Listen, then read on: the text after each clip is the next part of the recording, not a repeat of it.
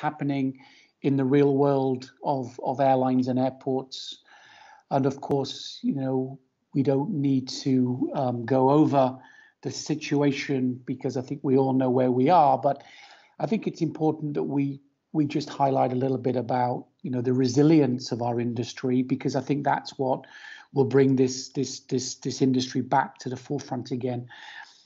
As all of us knew, by the end of 2019, we really didn't know what we know today. And the aviation industry was at an all-time high, like many industries. Let's be honest. The last years between 15 to 19, there was very good growth in aviation, and that's both the airlines and the airport side. So if we just looked at the last year compared to 18, revenue per kilometre was up 5%. GDP, so how we measure countries' growth, was up just under 3%, slightly down, but still a very good figure. We employed a significant amount of people. Load factors were good. 82% is the average. As some of you may know, the low costs might get up as high as 90 to 95% load factor, but taking all airlines across all different types of models. And it was a 10th year of profitability. So, of course, we all expected 2020 to continue in the same way. Now, obviously, what the question is does 22 and 23, do we go back to where we were? Now, that we just don't know, because we're still somewhat within this pandemic, even though we do believe that we're getting closer to some sort of end, at least in relation to people being able to travel. And, I think if we went back to 2020, not knowing that this would continue as long as maybe it is doing, we were also starting to go back to other periods of challenge. And, we were all saying, well, we've seen this all before. We had oil crisis, we've had the Gulf crisis, we had the 9/11, we had SARS, we had the financial crisis, and throw as much crisis as you can at aviation, but it keeps bouncing back. And Airbus were actually showing that from the end of this period, 2019, that we were looking to be growing at around 4% per year up until 2033. So everything was ready for our industry to be exploding and growing. And of course, the pandemic arrived, and that's one of my questions, do we come through this with a difference? Maybe that's what we'll try to discuss as we go through. Why will we be growing, I think, was important. Well, of course, aviation had changed dramatically in the 90s, particularly starting in the US, where low-cost development was in the hands of airlines. We named them Southwest, etc., which created this model of being able to fly people at a very affordable price. And Europe picked up that trend, and you really look at the growth of aviation from the 2000s through to 2010, where the likes of Ryanair and EasyJet really enabled European travel to become as strong as it was by the end of 2019. And at that point, Europe was around 42% of its traffic was in what we might call low cost. So interestingly, that the US was the start, but by the time Europe had discovered low cost, we'd actually grown more this model of travel than the American had grown it. And then there was a trend really from 2010, when Asia really started to think strongly about how can low cost also be a new model. South Asia, which is India, was a real bellwether for this project. They said that we had very important 1 billion population. People had not had access to travel for a long time other than by train or by road. It took a long time. The country was big. And India really took low-cost strategies from Europe. And now, at the end of 2019, they were around 60% of their traffic was in the hands of the low costs.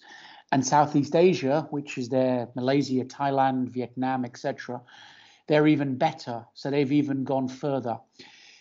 Probably the most interesting in this slide is the very low penetration in two of the biggest markets for aviation, which would be Russia and China. That's a reflection on the politics of private aviation, because as we know, most of the low cost penetration was done through private airlines, not government owned airlines the same way, where what we've seen both with Russia and China is more protectionism on state airlines. So in Russia, obviously Aeroflot is the main airline, governs most of the flying for Russian airspace.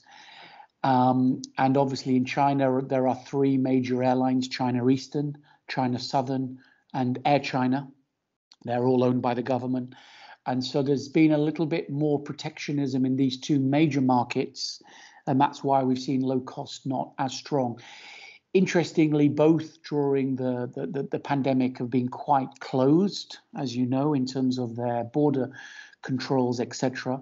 And both of them have started to actually penetrate stronger low cost, but focusing on the domestic markets. So within Russia, Aeroflot created their own low cost airline, which has now started to take quite a strong strategy within Russia. And within China, the government encouraged a private airline called Spring Airlines to really grow during the pandemic and provide domestic travel. So the low-cost model, I think, will come through the pandemic. And if we look at the pandemic where we were 2020 and 2021, actually, when countries were open, and we know some opened, some didn't, etc., the airlines that were the most relevant during the pandemic have actually been the low cost. So again, closer to home here in Europe, during the pandemic, we saw very large growth plans coming out of Ryanair, and also from the Eastern European airline Wizz Air was also very strong in opening new routes and believing that low-cost strategies will be very successful post the pandemic. Why? I think it proved that the low-cost model, it's very easy to work if countries were open. So if you look at Middle East as an example, if you look at Emirates with a strategy of connecting Asia to Europe over Dubai, well, as you know, there's been a lot of Asia, China, Singapore, Korea, Japan, they've been closed inbound, outbound for really 16 to 17 months. So what that then meant is if you were an airline that was connecting Chinese to the UK over Dubai, you didn't have one part of your leg operating. And I think what the model of the low cost, which is focused on point to point flying, Manchester to Paris or London to Zurich, etc., point to point, that model has worked as countries have allowed people to travel. So if the UK space was open and the Spanish space was open, you can fly UK-Spain. So there's been a lot quicker regeneration of the low-cost strategy than there has been of the legacy airline model, and this pretty much mirrors that. There was also an emerging project that had really taken hold since 2015, which was actually to take the low-cost model and fly it further. So there was this perception that you only flew low costs between 2 to 4 hours, rather than flying 7 to 12 hours as an example. But actually what we started to see just before the pandemic was a real push for airlines to say we can fly further with low-cost models. And we've seen the emergence of 10 new airlines coming into our space to provide travel of up to 12 hours at what we call low-cost fares. During the pandemic, these models suffered strongly, and they pretty much were closed immediately. There's now talk that this model might come back, and we've seen two new startups during the pandemic within the Scandinavian market. So one in Iceland, or two based in Iceland, but one also based within Sweden, to try to now drive North America to Europe on a long haul, low cost model. So it'll be interesting to see whether or not this will come back as fast as it was during the pre-pandemic level. So I think what I'm saying in this first introduction is that we've been resilient in the past. Obviously, what we've seen with the pandemic is far greater than we've ever known.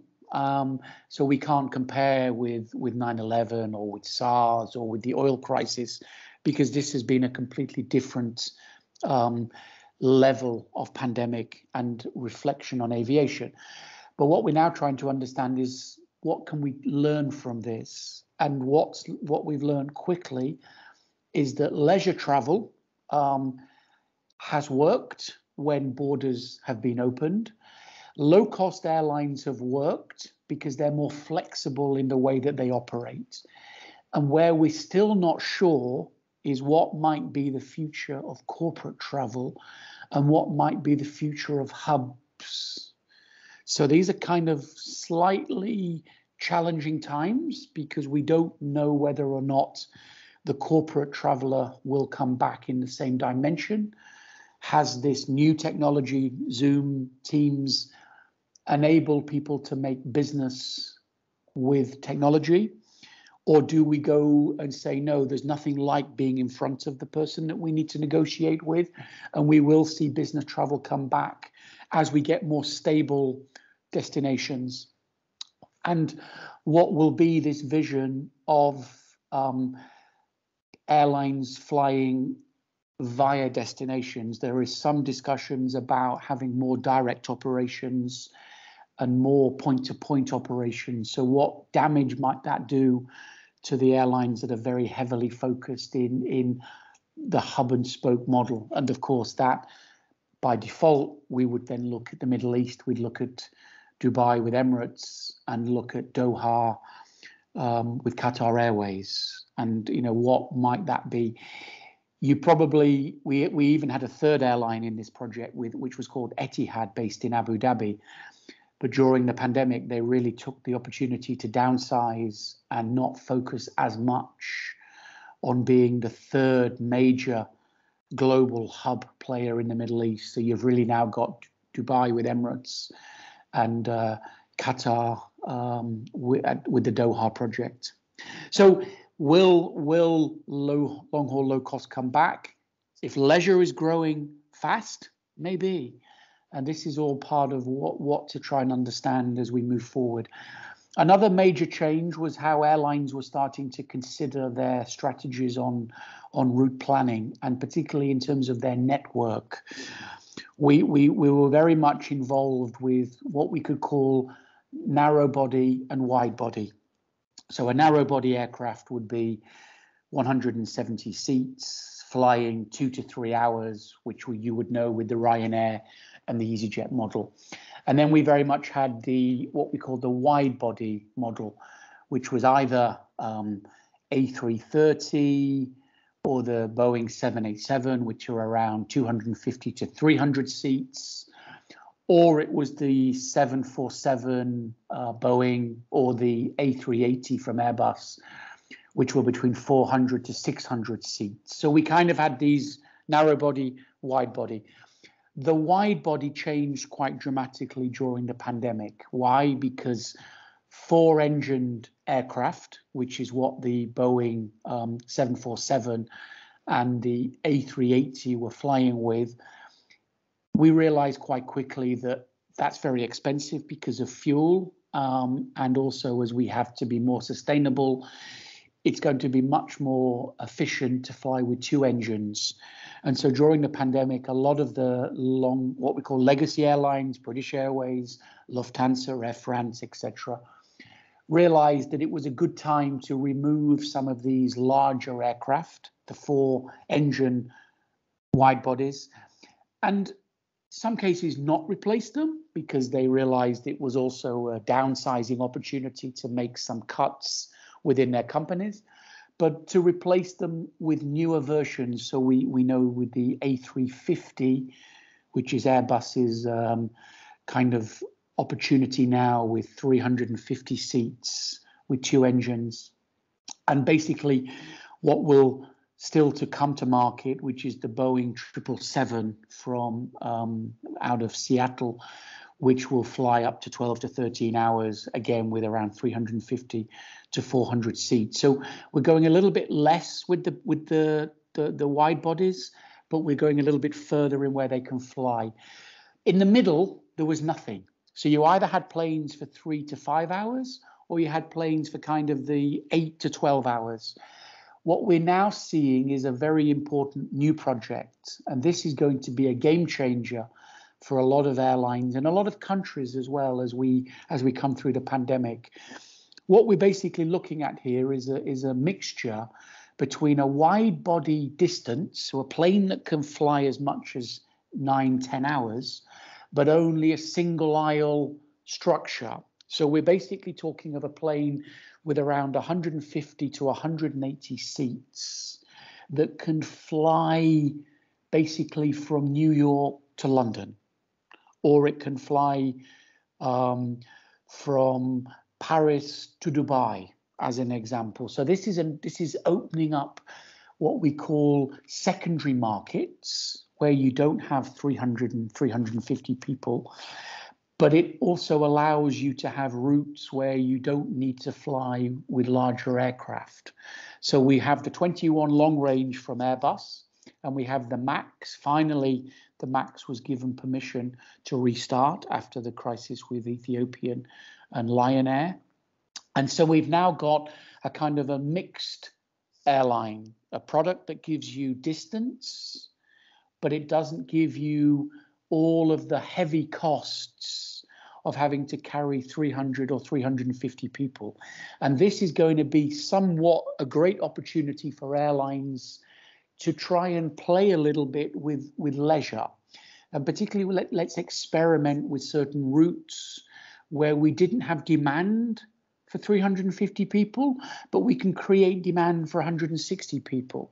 And as it's a longer flight, 8-9 hours, you may actually get a good yield. Yield, as you know, is the price you pay per seat, because you've got good capacity of good seat offer. You know, this can be an opportunity for airlines not to have to discount to fill the aircraft. So there's a lot of new vision about the post the pandemic is based upon how these airlines or these aircraft, can work with their airline companies to really put this new vision forward. So watch this space. There's a lot of orders. The big American companies, United Airlines, American Airlines, they've ordered 50 each of these new aircraft. Some of the big guys in the Middle East and in India have ordered up to 50 of these aircraft as well. So it's a real big change in the way we might look at long travel, but with less people traveling. And it's kind of watch this space.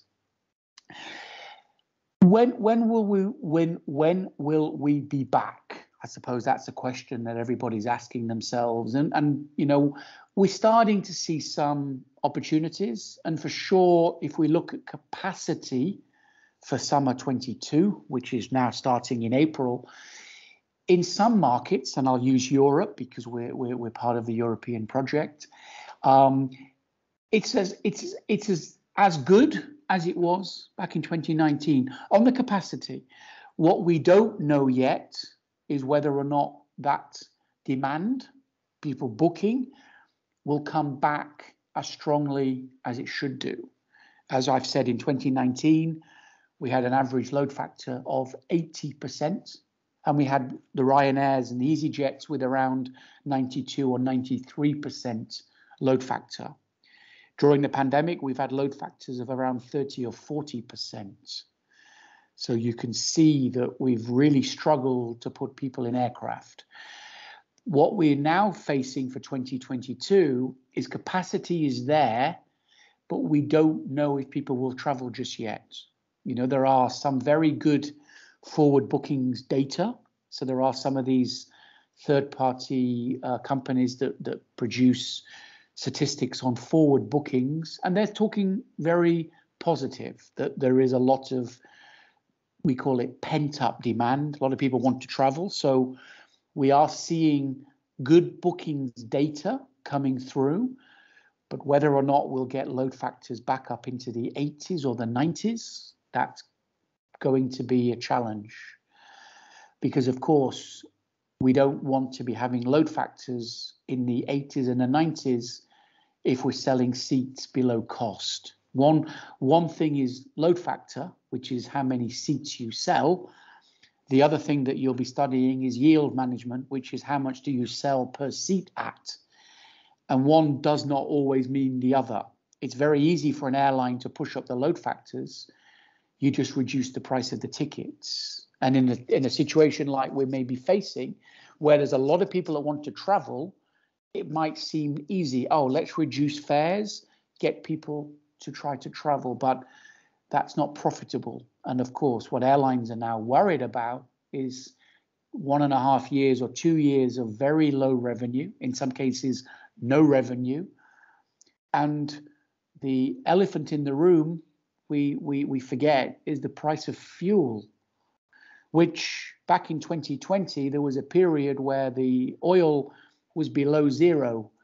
Now we've got levels of oil going not close or not far from $100 for a barrel of oil, as we would say. So all of a sudden, airlines that are suffering because of lack of business for 1.5 years are now faced with another challenge, which is very high unit costs on their fuel bill.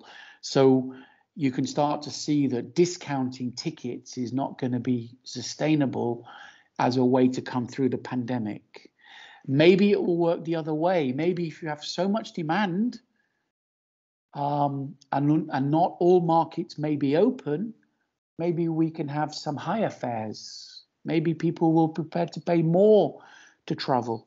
Again, these are things that we don't know. And in the wonders of the pre-pandemic, in aviation, we were very heavily using algorithms and revenue management and modeling and scenario analysis, which was analyzing data. But if you think about the algorithms in 2022, we have 2 years of zero in most cases. So the computers now do not know what to put because we've messed the data. So a lot of airlines are basically going back to what we did 20 years ago, which is trying to understand people's sentiments, willingness to pay, not what the computer will tell you to charge, but actually maybe talking to customers and going, in some ways, we're having to go backwards to go forwards. We really don't, without 2 years of data, the algorithms that we had in the revenue systems are now useless because the predictions have all changed. If you're comparing 2019 with 2020, it doesn't make sense. So we've lost a lot of our comparisons. So we need a couple of years now to build back data for the algorithms to start again. So another challenge for airlines is not having the systems in place as we did in the past to help predict a little bit the economics of our industry. I think another challenge that we've seen, and maybe the pandemic is an opportunity to be different, is that airlines have become very similar. There'd been a lot of commoditization of our sector. Why? Because we were all focusing on managing costs. So cost leadership had become the driver of aviation, which means by default, we're looking for lowest offer. So we've stopped investing in the product, let's say, and what we've started to do is invest in the ways to reduce costs, not enhance service, not enhance the offer. So what we've ended up really saying to each other is that we're all the same. So the airlines in the 80s and the 90s that were trying to be different, they're now saying, no, we haven't had investments to do that. We're similar to each other. So there's kind of a commoditization. Commoditization, we use the analogy of toothpaste. Is there any difference between these toothpastes? They all do what they're supposed to do, clean your teeth. Is that the same as airlines? They do what they should do. They should take you from A to B. And this is one of the dilemmas, because our industry for years had been quite innovative. Airlines had taken a lot of, they developed the vision of differentiation and tried to stand out from the rest. Now, maybe what I showed you, remember, with the slide of the low-cost penetration, that's mirrored people's thinking, because the low cost have said there's no difference. Buy on price, don't buy on service.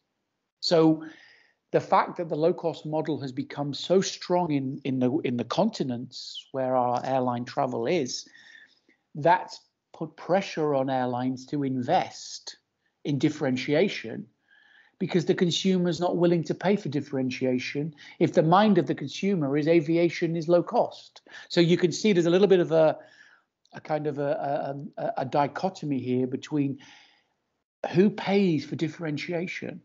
Do customers want airlines to be different, or do we want airlines to be lowest price? And maybe during the pandemic, this is a time for airlines to rethink how they want to come through. What do they want to be in 22 or 23? Is it time for airlines to change their perceptions on what they offer the market? So at the moment, in this, let's call it new normal, because we've kind of just started to travel again, but we're not back yet to the levels that we know of 19. How are people thinking when they travel? Well, we're all a bit anxious. Let's say our state of mind, we know it might be a little bit of hassle, a lot of paperwork. We're still a little bit scared about, can you catch COVID on the aircraft? Will you get COVID in the airport? Will there be social distancing? So there's a lot of questions that we don't know. And of course, not many people are traveling. So you don't have many reference points. If you ask people, have you traveled? In 2019, every other person's probably traveled. If you ask that same audience today, how many people have traveled, it's probably 2-3%. So our core peer group is not traveling. So people are not familiar with what's been happening. The other state that we're in is obviously some people now want simplicity. Before the COVID, there was a belief that we were giving a lot of offer. There were multiple products on offer. During the pandemic, we've been a little bit more simplistic. Now, what does that mean for aviation post-pandemic? Do we need as much offer? Meaning, how do we engage with our passengers? How do we engage with distribution? These are good questions to be asking, because maybe the future of travel needs to be less complicated. How to buy an air ticket? Can we buy an air ticket in the future in a supermarket or on the machine of the bank? Why do we have to go to a travel agent to buy a ticket? Why do we have to go to a website to buy a ticket? Can we not buy in other channels? So do we make it more simple, or do we make it more complicated? These are key challenges that are facing airlines as they try to understand what next. At the moment, we're a little bit worried about travel. So when people are worried, you should try to make it as easy as possible. So at the moment, we're in this state of mind of anxiety and simplicity. In 23, maybe we're not so anxious to travel. So maybe it's an opportunity then to think, what next? in how people are acting, and we need to communicate. Let's be honest. A lot of airlines have been suffering. They've been reducing their staff. They've been closing operations, and that's put pressure on communication. You know, a lot of the industry hasn't been speaking because you didn't want to be presenting projects at the same time that the company was downsizing. So there's been a little bit of it's been quiet. Airlines have been quiet, and so it's at some point we need to start recommunicating, representing our products and our offer. I think I see here two major opportunities. One is about we need to take care and concern of passengers and make sure that, you know, we make it as easy as is possible for people to travel. The last thing we want to be doing is making complications for people and because people blame the airlines, they don't blame the governments.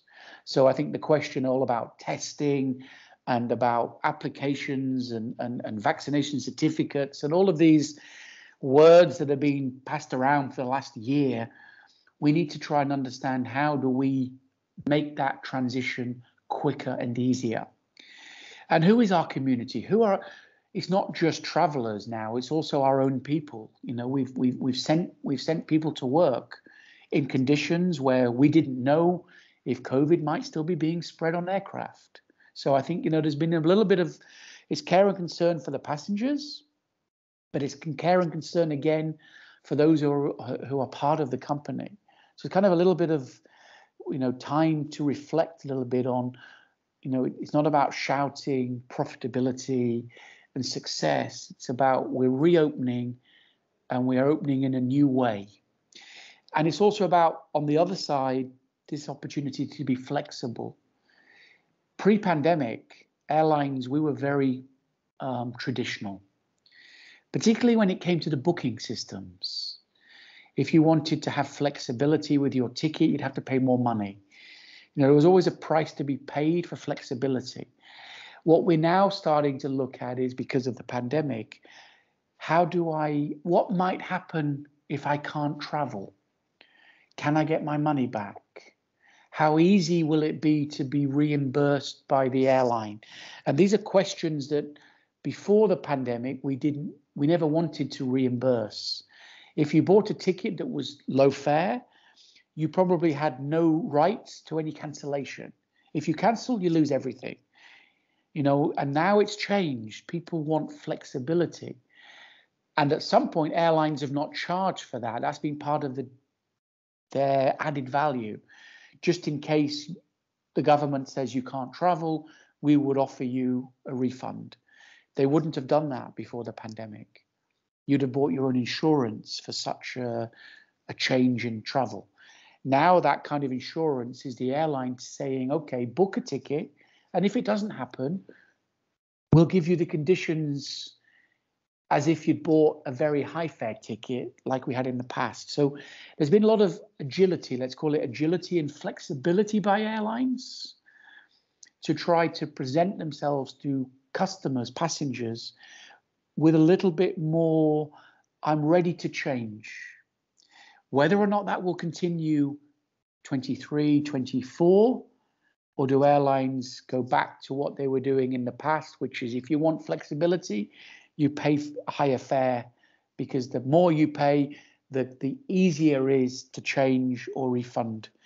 If you buy a low fare ticket, you have to travel on a certain plane and on a certain date. And if you don't, then maybe we don't give you any difference. So change is always good for everybody. It allows airlines to think a little bit differently. Okay, moving that on. So what's value in the pandemic or post the pandemic? In the olden days, 2019, what I show here in this little matrix is that price is an addition on your costs. So this is how much it cost. This is what I charge you, and that's my margin. What we might start really to see post the pandemic is, we've just been mentioning about people are more anxious, people are not as risk adverse to travel. you need to make your travel with even greater value than the other. And that value is the difference between why I fly with your airline or why I fly with the other airline. And that value can sometimes be emotional value. It may not be physical. And you know it. It's that perception. I'm prepared to pay a little bit more for something because I feel confident to pay more just in case. And I think this is an area where the airlines might start to use this emotional axis value as a way not to be discounting as they were before the pandemic. So as we were constantly in price wars in 2018, 2019, and being very honest, in some cases, airlines were not all profitable. What we've seen now with the pandemic is maybe we might change a little bit and actually start to look for value added offer and say to people, yeah, you will pay more with me, but this is the reason why you should pay more. These are the benefits you'll get with me, which are better than the benefits you get with my competitor. So these are the kind of things that airlines are now trying to understand. The value of differentiation. And will people pay for that? Because that changes the narrative. It moves people from cost to looking at value, which means price changes. When you're talking about cost, price is low. When you're talking about value, price is what you're prepared to pay for something that you think will make your life better or easier or safer.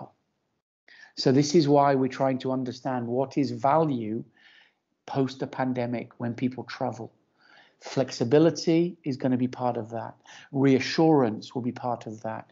The belief that, things can change will be part of that. So this idea of not sticking to one thing only, but being flexible to the market is what's going to make an airline be in a position to price on value and not just focus on margin, which is basically how much can I charge above my costs. So major change ahead when we talk about value. So to finalize this first part, which is mainly on the airline side, 4 steps to run an airline post a pandemic. The first one is how to manage your costs. As I've been saying, fuel is going up. So we've now got a major part of our unit costs we need to look at. What can we change within our operations? How can we try to be different? How do we win back customers that may not have traveled? And will they come back and travel with us, or will they travel and try out maybe one of our competitors? And how do we win the game on distribution? How to make airline travel accessible, where you can book it. So putting it into the touch points that are most convenient to the travelers and not convenient to the companies selling airlines. And maybe that's where we've got to think differently about how we position aviation in the likes of a supermarket. How do you buy tickets via a bank machine, etc.? Not having to buy only online or in a travel agent. Where else can we look for ease and simplicity in booking tickets? Okay, so I'll take a just 10-20 second break, and then we will just have a quick look at, so what's the airports change post the pandemic? So 2019, looking at the power of an airport. Who held that power? The airports themselves? Who were in control in 2019? Airports, airlines, or passengers? Well, airlines were growing. So that meant that airlines wanted to be placing their aircraft. Airports were getting more and more constrained on growth because of concerns of environmental, concerns with significant growth over many years, And you actually got to the situation where in 2019, having access to some of the bigger airports in the world was getting difficult. Slots were hard to find. Gates and times of departure and arrival were hard to find. And actually, airports were able to negotiate with airlines. Look at, this is my landing charges, these are my costs, and start to be a little bit more aggressive in the way they handled their airline counterparts, and started to kind of highlight that as they were getting more busy, there was less bargaining power for the airline. You want to land? This is my charges. Take it or leave it. That's kind of where we're going. We've seen airports take a very strong position in bargaining power with airlines and passengers. Obviously, where you didn't have a competitor airport, so if you only had one airport in the city, by default, the airport also had the power, because you weren't picking the airport out of choice. You were picking the airport because you were picking the airline. The airline just happened to use that airport. But in those cases where there was more than one airport, then obviously the airports had to try to make their differentiation different than the competitor airport. But generally, airports were in control. So that meant that they were kind of driven by growth from both airlines and from passengers. And there was a lot of push as airports got busier. That meant more selling opportunities to people whilst they were in the airports. So what we could call non-aviation revenue, so monies that you make from the airline's passenger, were becoming the driver of where airports were making their money. More than 50% of airlines' revenue had started to come from passengers and not from airlines. So this was a major shift in the model of airports. Airports in the past made money from airlines, and airports at the end of, or right towards the end or the start of the pandemic, airports were making money out of airlines wanting to grow. As airlines wanted to grow, you would pay more to have your vision with my airport. So very interesting times. 2020 arrived, the pandemic, and airports have suffered badly because there's been in many cases, there's been no flights. And as you got no flights and you had half of your business was in the passengers that were flying, you can see why airports have suffered badly, because you haven't had arrivals. So you haven't had anybody spending any money. You haven't had departures in the same way either. So you've started to see a kind of a double whammy from an airport. No revenue from airlines, and as airlines and they're not bringing passengers, no revenue from passengers. So airports have suffered badly. And throw in the mix, in the period between 2015 until the pandemic, one of the fastest growing industry sectors was privatization of airports.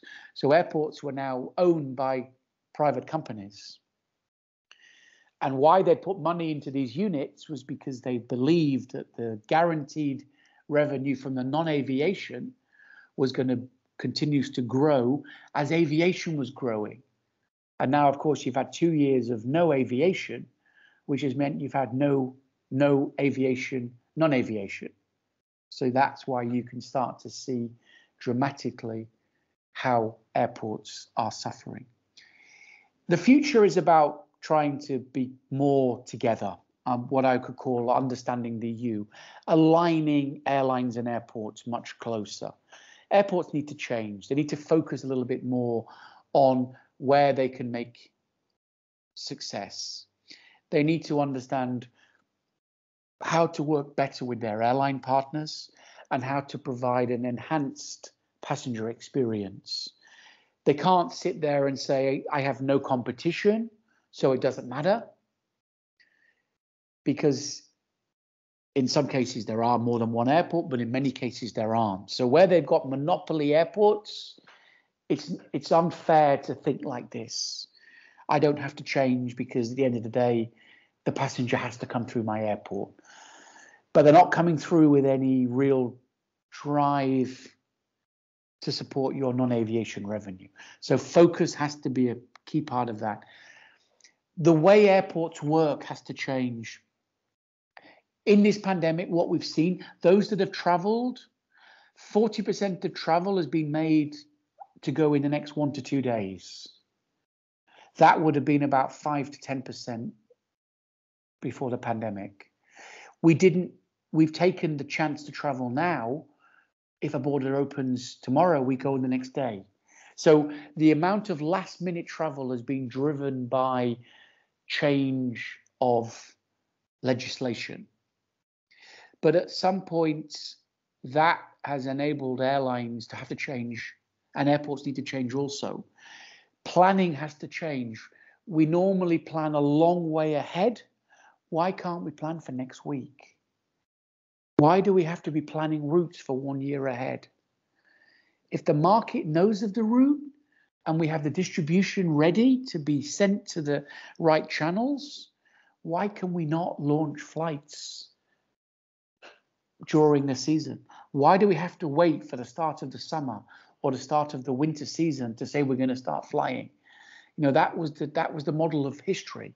The model of the future is more about being prepared to work quickly. And how are people looking to travel? How are they booking travel? It's all online. We know that because shops are being shut. Travel agents are being closed. So people have been searching information. Price comparison data is telling you where people are booking. Are more people now booking for Spain or for Greece for the half-term holidays in the UK at the moment? That information is available. So if I knew this information a few weeks ago, did I start putting new capacity to Greece and not Spain? Because I could see trends picking up that people wanted to have holidays now in certain places. And we need to be checking social media. How are people talking about destinations? What's the buzzwords about destinations? So we need to be on top of our demand. Don't wait for the demand to come. Go out there and chase the demand is what I'm saying. Flexibility, as I've just mentioned, used to be 6 to 8 months of scheduling. We pick a route, we have to schedule, we have to say when we're going to fly, what day of the week, what time. Then we need to assign the fleet. Do we make sure the plane is not being in a maintenance check on those days? Then we have to find crew, and then we have to put crew on a calendar so they know they're going to be traveling. That was 6 to 8 months. Now we need that done in 4 to 6 weeks, and even maybe below 4 to 6 weeks. Maybe we can do it in 2 to 4 weeks is even better. Because as long as people have the opportunity to book at last minute, then we can make the challenge on operations work at last minute as well. So this is a major change and a major opportunity. People don't sit down anymore the same way. Think differently about how people are traveling. And that leads really to one of my last slides, so I can open up for any questions, which is digitalization. You know, everybody is talking about digitalization. How can we digitalize within the airport and the transportation sector? We should be able to customize your trip. And maybe now how we can work with security lines, with the airlines themselves, we can try to make sure that we can create a seamless application that allows you to monitor your journey. Where are you in your journey and what might happen next? So you're managing your journey on your own. That will be very interesting. How can we digitalize to make more money? One of the ways to make money is to not give everything as part of the flight ticket. So the model of the low cost was that if you want to take luggage, you might have to pay for that. If you wanted to eat or drink, you would pay for that.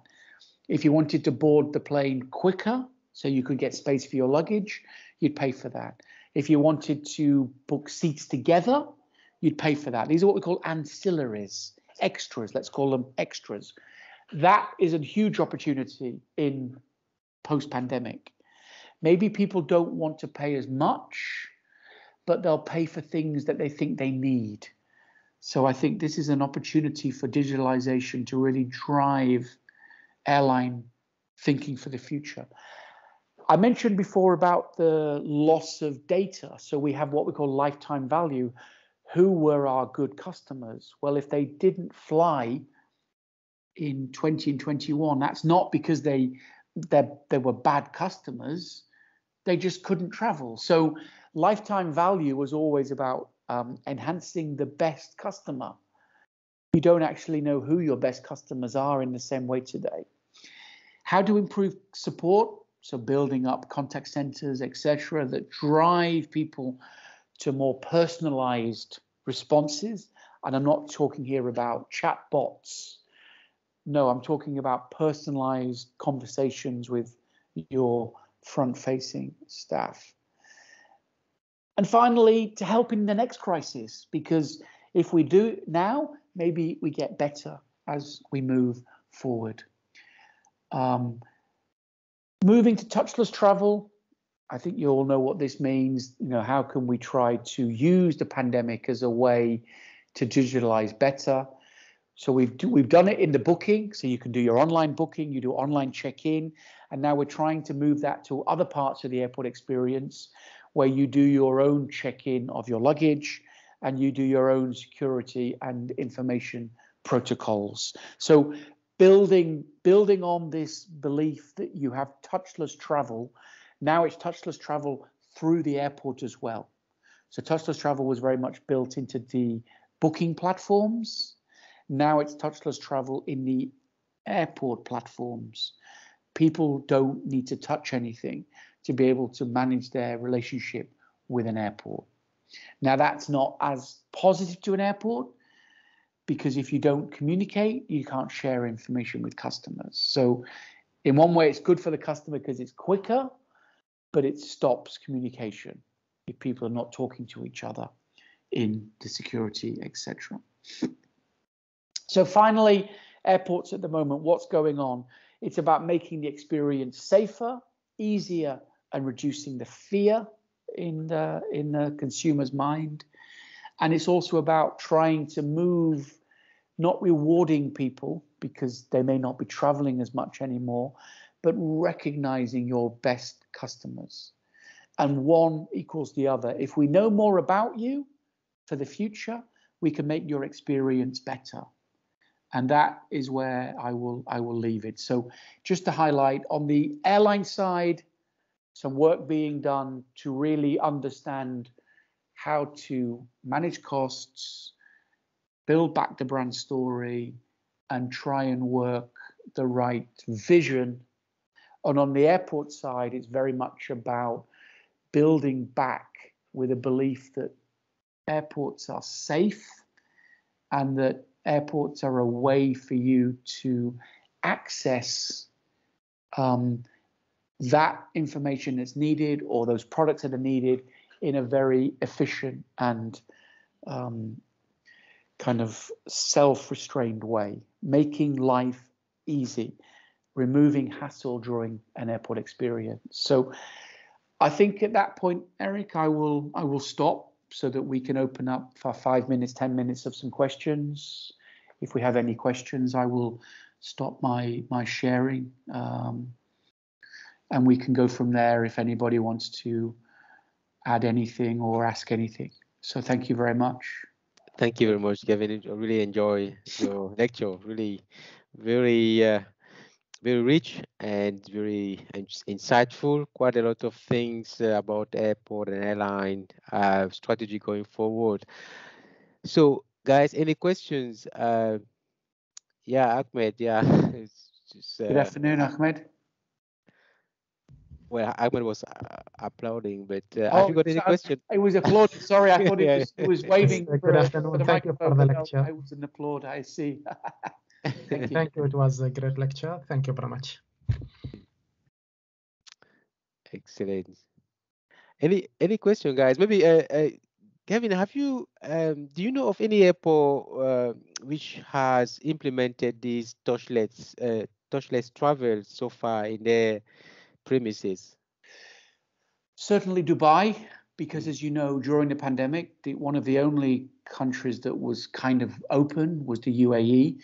And so Dubai put a lot of new technologies through their systems, particularly in body scanning. So they had body scan tunnels, as they were calling them, to try and understand your heat maps, to try and see if, this was the earlier days of COVID, so we weren't, Mhm. we weren't vaccinated so much in those days. So there was that kind of drive to look at heat mapping in tunnels.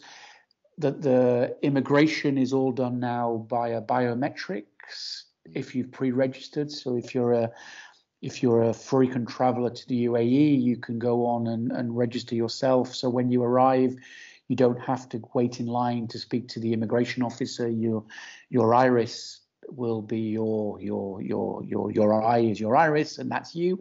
So you're coming in or not to the UAE. With the baggage drop, yes, Emirates implemented a system where you did your own self-scanning, printed out your own code and uploaded that to an app so that you didn't even need to touch paper. Again, when we were worried that this was not just an airborne disease. So I think Dubai is one of the pioneers because there was a lot of things being done up to the pandemic, mainly in the whole area of check-in, and that had become a very way airlines and airports had talked together about having common platforms for people to do the check-in online, and then if you're just with hand luggage, self-scanning as well. But on the immigration side, that's a little bit more complicated because you've got to bring the ministries of different the airport could be a private company, and you're now talking to the ministries of government affairs, and immigration is always a difficult subject. So yes, that takes more work to be done. And the next one obviously is in the whole area of receiving luggage, because again there seems to be an opportunity to try and make the arrival procedures on luggage needs to probably be that's got to be looked at, and can that become more a better experience? Because I think if you look at a lot of the airport development has been to remove kind of queues and wait times, and I think the area that's still the worst would be in arrivals of luggage. If you have luggage, that is an area that could do with some further development. Of course, at the moment, the airports would say that that's non-revenue generating for them. Excellent. Thank you very much. Whilst people are waiting, some of them might go and buy something. So Yes, think about exactly. the non-aviation. Exactly. Yes. If your luggage arrives, I think Singapore had this. They always said that your luggage should arrive within 10 minutes of the plane landing. It was. In some cases, you might, as an airport operator, say, no, we don't want that, because that means nobody might go and buy a coffee or do something, whilst they may have to wait half an hour for their luggage. So exactly. but we're getting closer, I think, and I think Dubai has been really pioneering in the pandemic on the non-person project. Excellent. We have a question in the chat. So two of our students are working on urban air mobility.